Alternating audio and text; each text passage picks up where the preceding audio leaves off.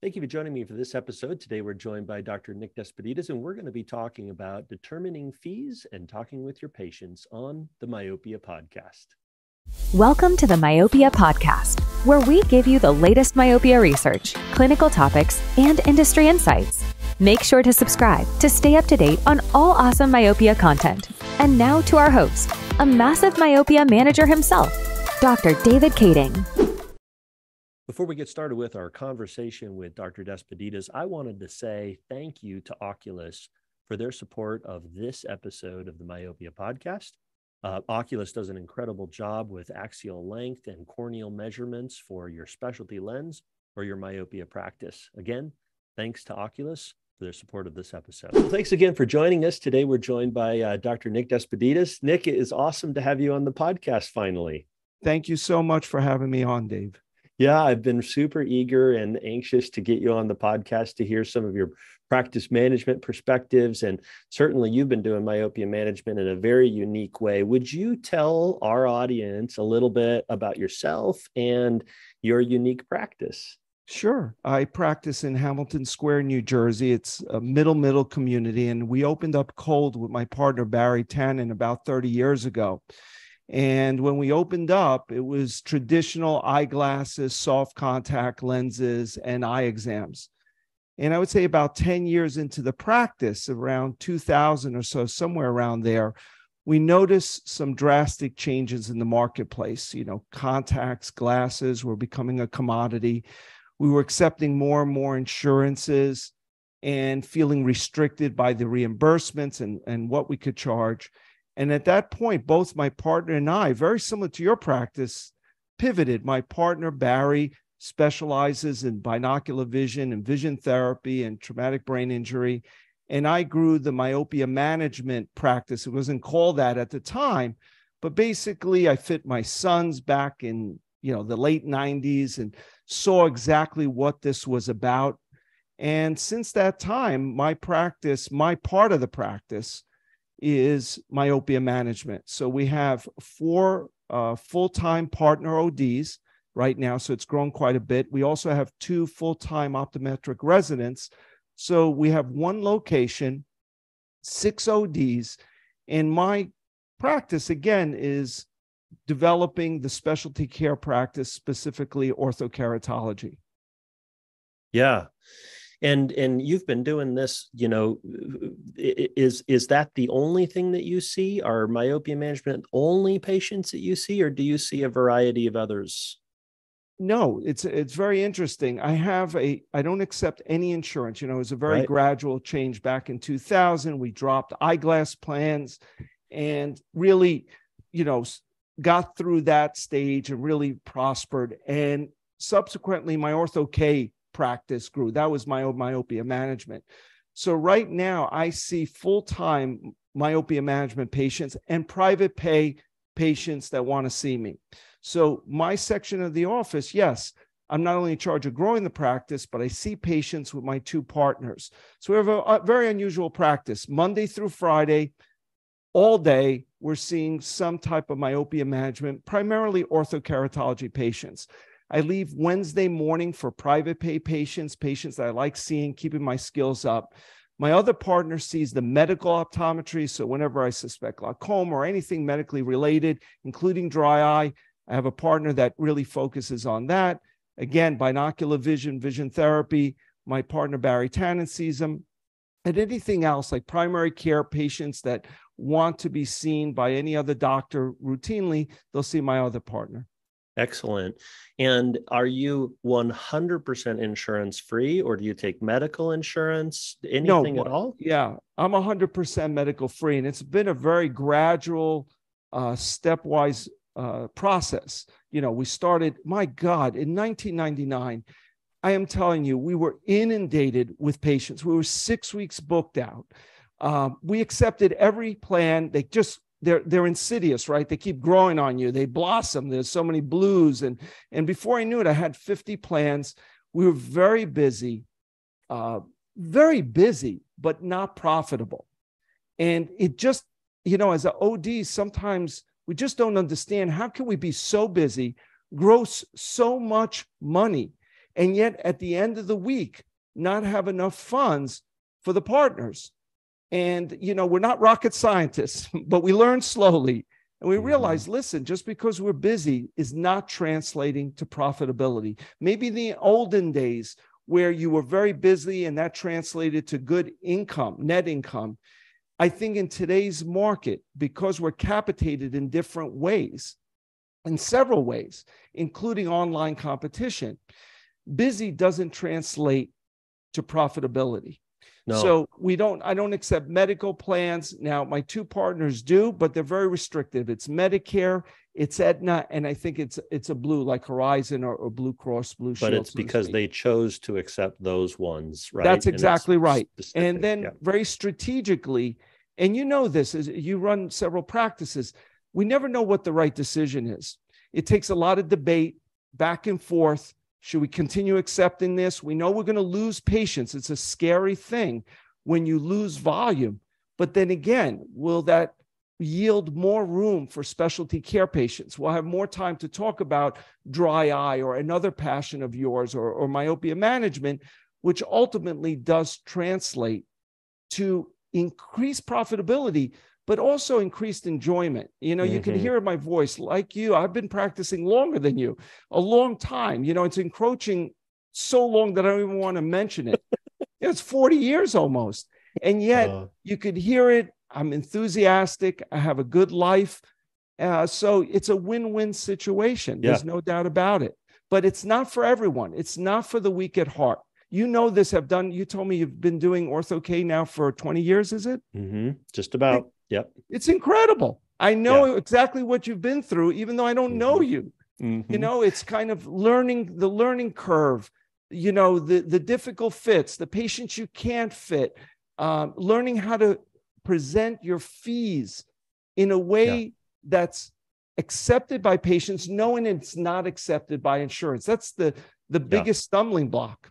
Yeah. Nick, one of the things that you mentioned that I hear time and time again with doctors that I talk to is that I'm too busy to do whatever it is that I'm more interested in. And, the interesting thing about that is we run those numbers when we get really busy in our practice, our revenue per encounter goes down, right? Because we don't have time to talk about the things that we care about with our patient. And so doctors, they're so busy doing all these things, their revenue is dropping, their enjoyment is dropping. And, overall, the practice just becomes this machine that is just running, and there's no personality, which is why we went into it, is to love our patients, right? 100%. And unfortunately for me, it took me about 10 years into practice to learn that, because you're right. You're running on an old paradigm, is that the busier I am, the more successful I am. And we're always looking at that gross. As long as the gross is going up, we think we're doing well. But very insidiously, I remember, again, it was around 2000, we increased our capacity. We were seeing 3 exams an hour and 2 checks. So 5 patient encounters at that time. I remember it very clearly. And I just got more efficient, like we're supposed to do with technology and staffing. So we upped it to 4 exams an hour plus 2 checks. So now I'm up to 6 patient encounters an hour. So like you said, it's exactly what you said. I'm hustling. I'm exhausted at the end of the day. My staff is not happy. I'm not happy. And quite frankly, I don't think my patients were happy. But yet when we looked at the numbers, my profitability went down, even though I increased my exam capacity by 25%. Yeah. Isn't that something? That's just amazing. So, here's the thing with orthokeratology and doing myopia management. People think, oh my goodness, I'm seeing 10, 15, 37 exams per hour. Joking, but 4 or 5 exams per hour. My revenue and Ortho-K is going to take me this much. Like, I don't know how to set a fee for that. Is there an equation you worked out? I have this equation that I talk to people about, but is there some sort of equation of how do you figure out what the fees should be for Ortho-K or in your myopia management? And maybe you separate those, right? In my office, I've got adults who are doing orthokeratology, and that's a different time requirement than a myopia management case. Right. How do you go about that, Nick? I speak about 2 different things to think of fees. The nice thing about myopia management, even in today's market where it has become much more competitive. You have to know your chair cost. You have to know your comfort of practicing. You know, having done this for many years, some of us just like to fit the Ortho-K lens. There's no fluff around it. I got you fit. I got you seen as best as I can. I slowed down your axial growth the best I can. I'll check you in a year, whatever the case may be. And that should be one fee category. I call that standard of care. You're doing a great job fitting the patient, but no more fluff. Maybe it's good for that patient that's busy, but wants to get clinically challenged by Ortho-K and bring in a profit center. But then there's what I call excellent care. It's the one that goes a little bit further, talks about hygiene, visual hygiene, going to play outside, talks about screen time and screen addiction and things of that nature that keeps kids inside. Maybe gives a snack, maybe asks how your pet are doing. How are you doing? How's school doing? That's a different level of care. Now, it doesn't make me better or worse if I'm providing standard of care versus excellent care, but that's a different fee structure. So you have to know yourself. We all practice differently. I have 6 doctors in my practice, and you probably have even more that work for you because you have multiple locations. I've tried to standardize the way the doctors practice. It doesn't happen. We're cowboys, cowwomen. We practice the way we practice. I've tried to standardize. I can't. So you are who you are. So that you have to define who you are. And then what I try to do in my practice is I do what's called first-class care. That's the highest level of care possible. It means emailing you, almost concierge. You know how the primary doctors have gotten away from this kind of managed care, and that's what my service is. Basically, I have systems where I can email you, and you can email me. We could text anytime you have a question or concern. I'm right there. I'm also going to speak to your child about anything that's on their mind, because as you know, there's a child behind those eyeballs. And I love talking to the kids and making sure that I'm helping them beyond their vision. So we have 3 levels of care, right? Then you look at your chair costs. Some of us have a mom and pop practice. Mom and pop practices, you have 1 or 2 staff members up front, you do your preliminary testing, and then you do your testing. That's very different than maybe your chair cost, where you have probably a lot of technicians, a lot of technology. So you have to know what your chair cost is, and that's easy. You figure out how much you need to make to break even at the end of the day. I think we all know that nut. At the end of the day, if we've made this number, then we've broken even. Anything over that is our net. And you divide that by the number of hours that you practice. So Ortho-K, like you said, I don't see adults. So that's one of the things I think my success is due. I'm able to narrow my focus more and more. I just see pediatric, myopic children. I don't fit hyperopes. I don't fit adults. So for me, in order to give that upper class care, it takes me at least 6 hours a year. In a year, so the 20-minute checks, the consultation, 6 to 9 hours, literally 6 hours of solid hours a year.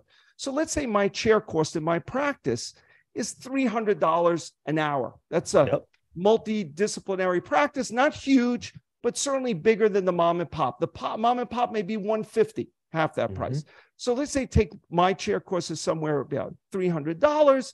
It takes me 6 times 3. So what is that? That's $1,800 about, correct? Yep. My math is right. Let's see, 300. Yeah, $1,800. And I didn't even pay for the lenses. So if I just capitate my fees at what I feel you're charging or next door's charging, my gross is still high, but I haven't made a net. So I think the way I calculate it is very sensibly. I don't think about what is my competitors charging, what is the market charging. I think about who is Nick Despotidis. I can't deliver standard of care just in my makeup. You hear I'm talking now, I'm biting your ear off, It's not just 1, 2-word answers. So I had to decide what kind of care I'm going to give, and then make sure that whatever my chair cost is, I double it. So in that case scenario, in the fictitious scenario we're giving, if it's $1,800, I'm going to be starting at $3,600. Yep. And you're like, wow, but I heard well, they are not, Ortho-K is like VT. It's general terms. My VT may be very different from what you provide in your practice. Same thing with Ortho-K. And I think once the practitioner can break through the barrier of what others are charging and what does it make sense for you to charge to make your bell ring, to make you feel good, your practice will start to fill up. It doesn't look, I've been doing this since 2000. So we're 2023. So it's 23 years it's taken me to build this practice up. But it's a beautiful practice because I make the rules. I make sure I abide by the rules, and it provides my patient with great care, fantastic care. I would say first-class care, but it also affords me a very enjoyable practice to walk into every day. And not many of us can say that. Yeah. No, Nick, you bring up some good points here. First of all, I want to reiterate that when you're determining your fees, you start with what you need, right? And then you go to what you want, right? That's correct. And I think it's really critical for us as clinicians, because sometimes it's like, well, I think that a patient would pay this. And we don't do that anywhere else. We need to figure out those numbers based on the value that we're bringing, right? A first-class care being very different than a standard of care should require a different amount. One of the analogies we always talk about in our office is we're a steakhouse, and there's some people who want hamburgers, and that's okay. There are other places that provide hamburgers, but we can't provide a steak at a hamburger price, right? And so we need to make sure that we're providing the top type of care and the level of care that we want, right? Somebody who's coming in to see you and is just demanding lower costs, they're not going to get the service that you provide, right? You can't provide that at a lower dollar amount. And you have to be okay to say, this patient may not be the right one for our practice. There's other practices that can do this. So the next thing I want to ask you is, how do you go about talking about that with parents before they start myopia management? And how do you talk to the kids, like particularly around this fee structure? And then we'll talk about, presenting myopia to the child. But now this higher fee structure, this is very different. What do you have to walk through to get them there? I just want to reiterate what you said, because I think this is key. You can't be everything to everyone. Right. No. And you got to learn that. And I think insurance companies may have taken advantage of us wanting to help everyone. I can't believe like my fees for medical things like punctal plugs get cut in half, or OCTs, and just like cut in half.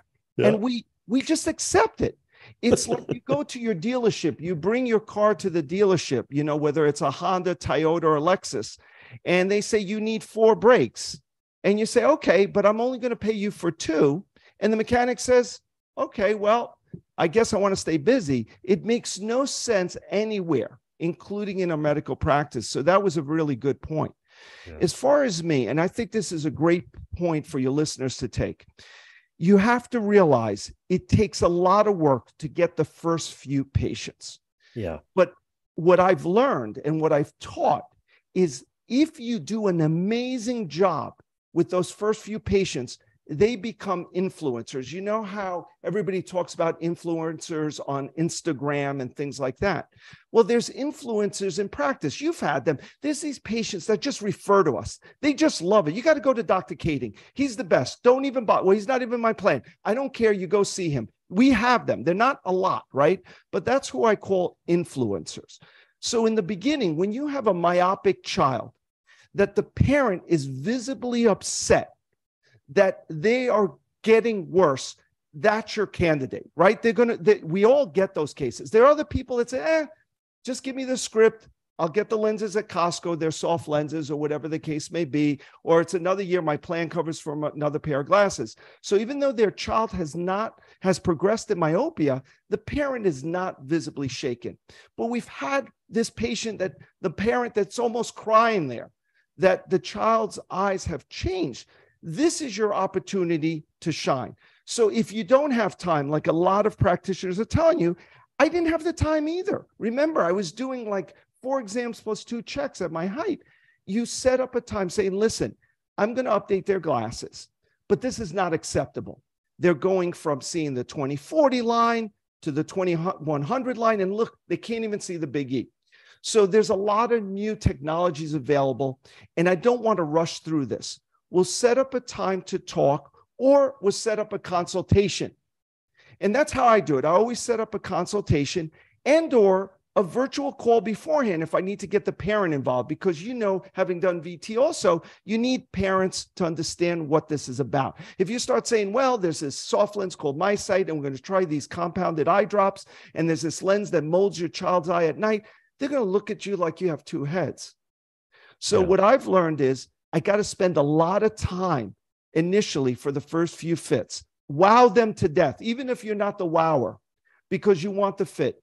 Once they enroll in your program, now you have to wow them through the first few weeks, first few months. You know that the kid's uncomfortable, the kid's not motivated, the parent is very nervous that things are going wrong. It doesn't matter if you charge $1,000 or $10,000, parents are nervous. I've found, and I don't know if you found this also, Dave, is the parent interested in myopia management as an alternative to conventional eyewear or glasses or contacts is a different character trait. They have a different character trait. They're nervous. They're inquisitive. They're very educated usually. Mm-hmm. So you got to make the time to answer their questions. And this is the payoff. It's like dividend reinvesting. You invested very slowly in your first few patients. And what happens? One of those parents, or quite a few, start educating other parents like themselves on Ortho-K. And they say, you got to go see Dr. D. My child sleeps with these lenses. It's expensive. It's not covered by insurance. So you can see what's happening. All the questions the patients have, the influencer is taking care of. As long as you've followed the steps and taken your time, then the next few patients are much easier. The barrier to entry is much lower. So subsequently, that's how my practice grew. I held hands painstakingly through the process. And then slowly but surely, each subsequent referral did not take as much handholding to sign up. They still take a lot of handholding those first 3 months, the insertion removal class, the first few weeks of wearing. When they lose a lens, break a lens, they can't see, one eye is better than the other, they have pain, there's tearing, there's all this stuff. You hold their hand, and I promise you, I have no reason to lie. You will start getting referrals regardless of whether insurance covers this or not. But you got to pay the toll. You got to pay the price of holding that parent's hand and the child's hand. And we could talk about the child because they're equally important through the first few months. Yeah. And, I think a real important aspect of that is you can't do that at an eye exam, right? No. And so you have to bring those people back. You have to spend that extra little bit of time, and you can't do it at a 10-minute check, right? Or a 20-minute check.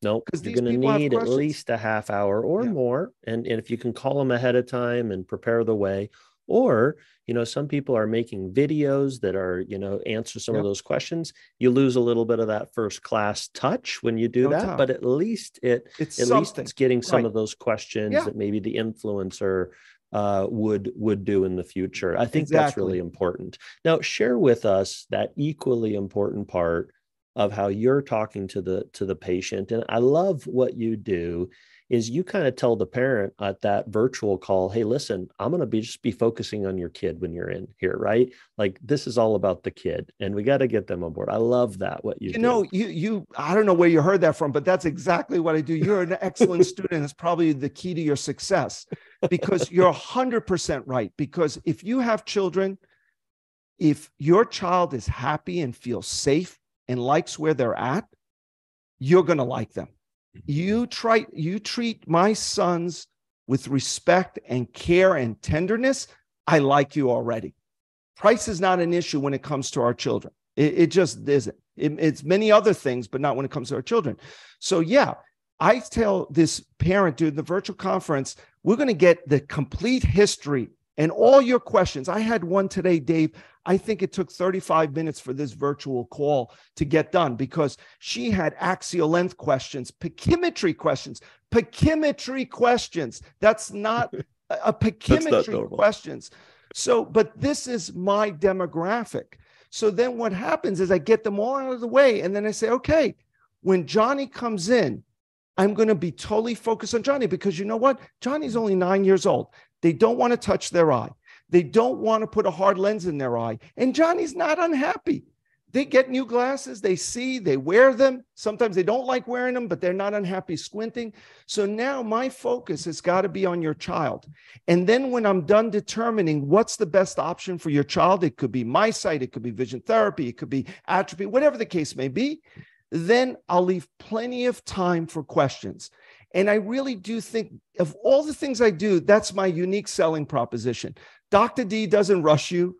Dr. D leaves time for questions. Can it be that simple? And the answer is 100%.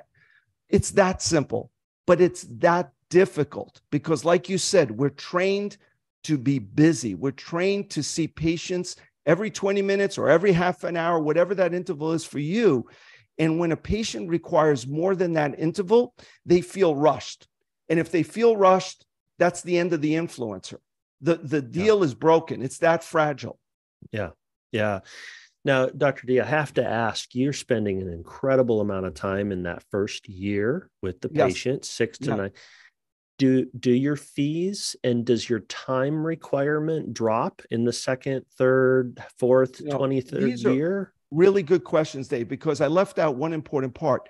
Not only do our fees reflect the amount of effort needed, these visits that you're referring to, I know that this parent, doesn't matter if they're -1 or -6, that's asking me about pachymetry, and am I going to give her the A scans every visit, the results of the A scan? They are a different level than the parent that's what we call the visual slob. Remember when we used to do, laser vision correction? It was 20 happy. That was it. Yeah. I don't get 20 happy. I get my right eye is good, my left eye is bad. My left eye is good. So I have different levels to accommodate that. The second year, it drops down to 4. And I want to explain why. In my office, I just equate that with good care. I get to see the lenses on the eye. I get to see the lenses. I get to see if the lens is centered. I don't like surprises. But each visit is a marketing opportunity for me. It's a time to talk about cell phone use. That's a big topic among all us parents, is our kids are tethered to their phones.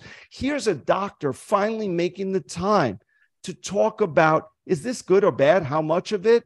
What are the side effects? Parents think it's blue light. They're surprised to hear it's a lot more than blue light. Let me tell you.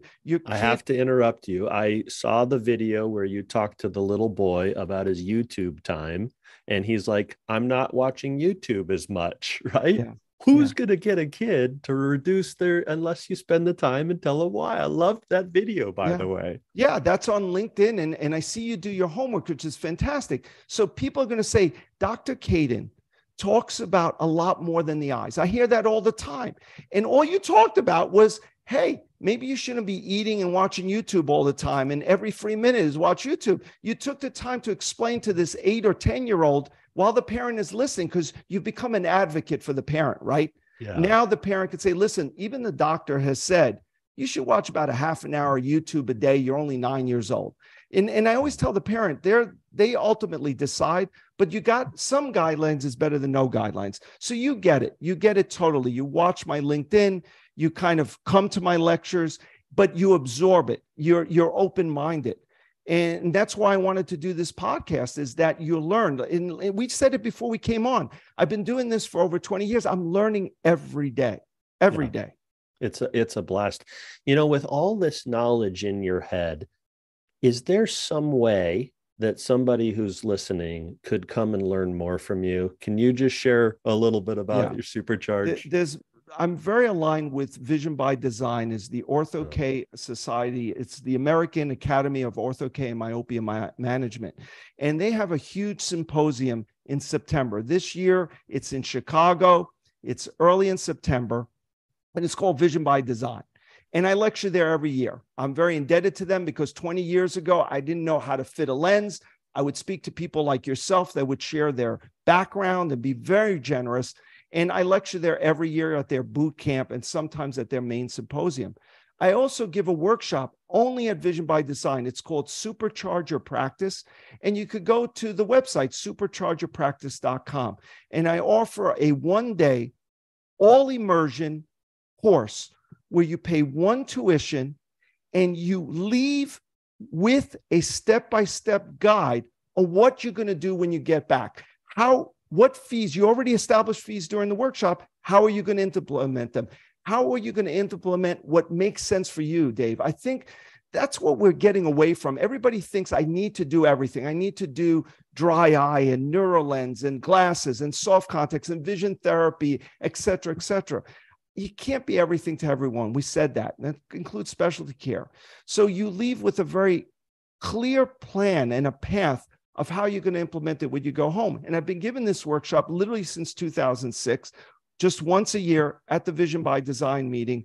I'd love to have some of your listeners come and at least test it out. And the best part about it, it's 100% money back guarantee. You just have to give back your workbooks at the end if you're not happy. And the reason I give that, to be honest with you, at the end of the workshop, there's just no one that would even consider, even if they came in thinking, I'm going to give Nick back his workshop. It's that much of myself I give to them. Yeah, I know you're exhausted at the end of those days because you just give. I'm not exhausted. They're exhausted. I'm like right now, I am pumped up. I'm excited. Yeah. Well, Nick, I could take another 5 hours of your time, but we're going to have to do that at the Supercharge. I sure appreciate you sharing your perspectives. Any last things you want to bring up here or touch on about specialty care and taking time for your patients? Yeah, I'd say, the slogan that I used for my workshop is one that it's your life, your practice, your way. And I think sometimes we've gotten away from that, right, Dave? It's kind of like you said it yourself, we got into this profession to care for patients uniquely. And somehow it gets away from us pretty quickly and we get on the treadmill, like you put it, and it's hard to get off. I'm here to tell you, I'm a seasoned practitioner, is that if you have enough courage to make the tough decisions, you'll be infinitely rewarded. So it is your life, your practice, your way. Have the courage to do it. That's the advice I give. Yeah, awesome. Well, thanks again for being here. And thank you, the listener, for joining us for this episode. Make sure to like and subscribe. Stay tuned for future episodes of the Myopia Podcast. 1, 2, 3, 4. Thank you for tuning in to the Myopia Podcast. If you enjoy our content, please leave a 5-star review. And don't forget to subscribe for more great episodes.